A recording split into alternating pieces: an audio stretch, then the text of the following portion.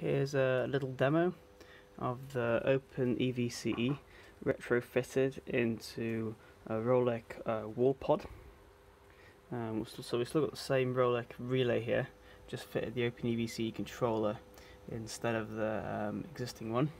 And we've got a Type 2 cable plugged in there and car plugged in there. So I've just got the LCD connected for testing. You can see we're charging here, and there's also the Wi-Fi module there, which means we can use the OpenEVSE web interface. And so if we tap pause, the charging pauses, and then you can resume. Hit start there. It's saying 0 amps and 0 kilowatts because I haven't fitted the CTs. Just went for a simple installation here, keeping the same features as before with the Rolec wall pod. Right, we should put it all back together now. Yeah, so we can use the mobile interface here to show us what the LCD would show.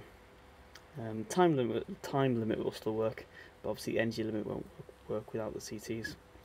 There we go, OpenEVSE inside a Rolec wall pod charger.